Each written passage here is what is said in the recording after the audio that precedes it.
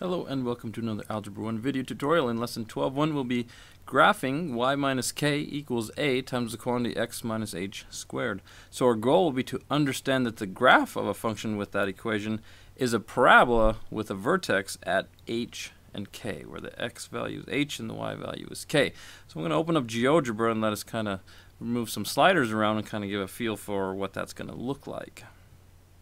Alright, in GeoGebra, what I've done is I've created some sliders so we can manipulate the h, the a, and the k. So watch as I move the a. You should know what a does.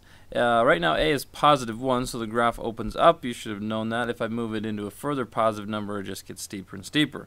Okay, so if I move a into the negatives, this parabola should open down, and if I make it a larger negative, it just gets steeper, steeper, opening down. Okay, so let's just leave a as positive 1. Alright, let's move the h value. Watch what happens as I'm at 2 right now, and notice where the vertex is at an x value of 2. Okay, so it's x minus 2 puts the x value at 2. If I move that to 3, click on this one. Alright, if I move that to 3, to 4, to 5, see what happens. Okay, now if I move it to where h is negative 1. Now notice down here, this wouldn't, you wouldn't really write that as x minus negative 1. That would look like x plus 1. Same thing down here. But technically in the equation we're subtracting, but we're subtracting a negative, so it becomes positive.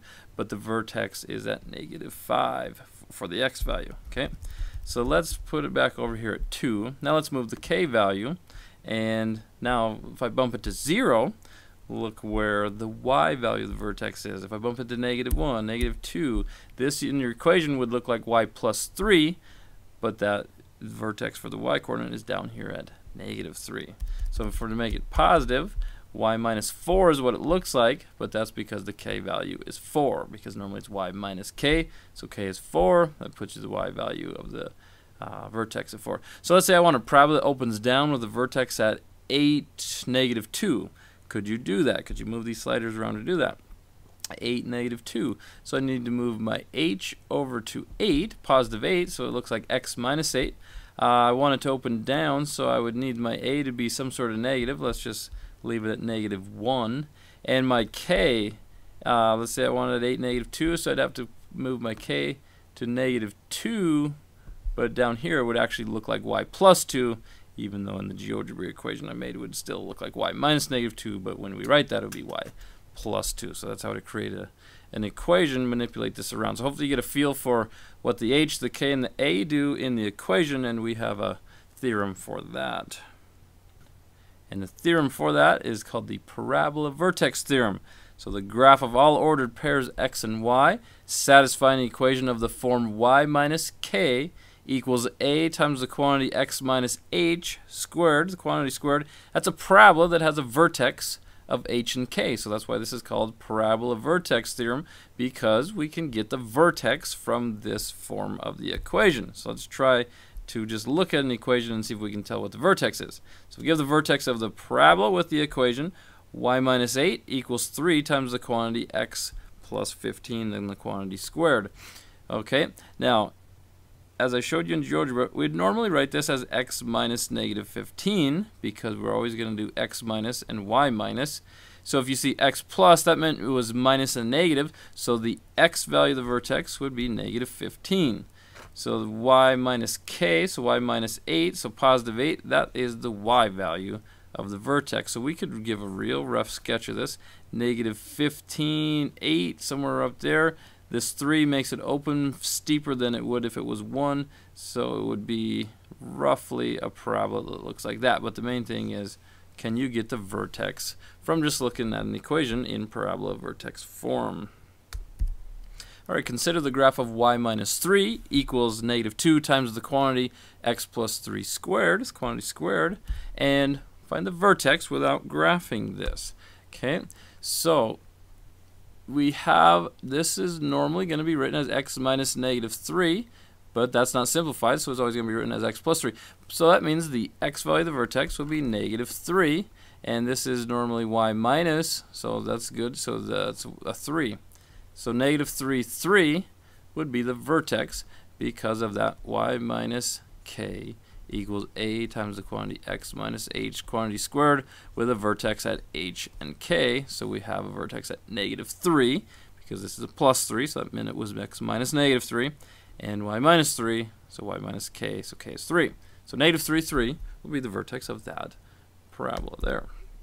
Consider the graph of y plus 9 equals 3 times the quantity x minus 4 squared. Maybe pause the video and see if you could get the vertex without graphing this. Try one on your own. This should be pretty quick. All right. I'll do it here as well. Okay, so it's x minus 4, so the vertex is at 4.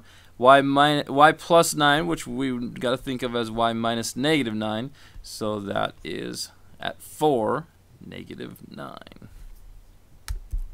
All right, multiple choice. Which of the 4 curves is the graph of y minus 1 equals the quantity x plus 2 squared? Well, all you need to think about is where's the vertex of this, because the vertex of each of these is different. They all open up because we have a +1 there, so they all open up with the same steepness. Now, if this one was narrower than the other, then we'd have to figure out which one it was if they were all had the same vertex, but they don't. They're all different vertex, so we just look at, all right, the vertex here is going to be x minus -2, so it's going to be -2 and 1. The vertex at -2, 1, -2, 1, that puts a vertex right there, so it has to be graph A. All right, a little bit more difficult here. Write an equation in vertex form for the graph of the given parabola. So the main thing you need to first pick out is where's the vertex at? In this case, the vertex is at -3, 2. -3, 2. Okay, so that means we're going to go y minus the y value, 2, equals, now there's going to be some coefficient a. We'll figure that out later. And then x minus a -3, so that's going to become x plus 3, the quantity squared. Now we do need to figure out what that a value is. So let's use a known point. We could use -1, 0, -5, 0, or this point here we know, which is 1, -6. We have quite a few different points we could use for x and y to figure out a, so that we only have one unknown. So here's our equation. We just need to figure out what a is. We know it's negative because this parabola opens down. Let's use 1, -6. 1, -6. 1 is x. So I'm going to have a times 1, the quantity 1 plus 3 squared. Y, which is -6, so -6 minus 2. So I get -8 equals 1 plus 3 is 4. 4 squared is 16, so a times 16, so 16a. Divide by 16, so -8 16ths would be -1/2. That is what a is. So now we can rewrite our equation knowing what a is. So it's going to be y minus 2 equals a, we just found, -1/2 times the quantity x plus 3 squared. And that would be an equation in vertex form of this parabola. And I will go through -5, 0, -1, 0, -7, -6, and it should go through 1, -6, along with having a vertex at -3, 2. All right. Suppose a rectangular box has a square base of side length s. Okay, square base, side length s, and let the height be h, which we've got your picture here. Now let's say the edges of the box add to 16 inches. What dimensions of the box will give the maximum surface area? So the largest surface area having this scenario, a square base and a height of h. So A, find the surface area of the box in terms of s, in terms of the length of the base. Okay, so on part A, surface area is going to be the area of each face. So we have a bottom face and a top face, which would be the same size. They are s squared, and there's 2 of them. So we'd have 2s squared plus, now we have an s by h, an s by h. There's going to be 4 of them, the front, the back, the left, and the right. There's going to be 4 of them that are 4 sh's. But it says in terms of s, so we can't have an h in here. So we need to have we need to get h related to s somehow, and we know that the edges of the box add to 16. So we need all the edges, so s, s, s, and s, plus there's 4 up here, 4 down there, so we're going to have 8s. So they add to 16, so 16 is going to be 8s plus, and we have an h, an h, an h, an h. You can't see the one back there, but it's back there. And same thing with the square base. But anyways, we have another h, so there's 4 of those, 4 h's. So we need to solve this for h so we can replace h with something related to s. So I'd subtract 8s, so 16 minus 8s equals 4h. Divide everything by 4, so 4 minus 2s equals h. Now where h is, I can replace this with 4 minus 2s. And then I can get an equation for the surface area in terms of s. So the surface area is going to be 2s squared plus 4sh, which now is 4 minus 2s. 4 minus 2s. Alright, so I have 2s squared plus 16s minus 8s squared.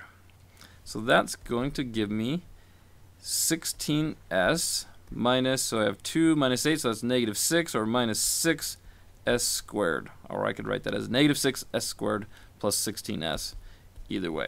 Okay, now part B, we're going to graph that equation that we just came up with. So we'll have we'll be able to figure out what the maximum side length is for the base, and we'll get the maximum surface area as well. And then we can answer this question for part C. What dimensions of the box will give the maximum surface area. So drag out your calculator and let's graph 16x minus 6x squared, where x is going to be the measurements of the base. Okay, in your calculator we go to y equals, we put in 16x minus 6x squared, get an appropriate window.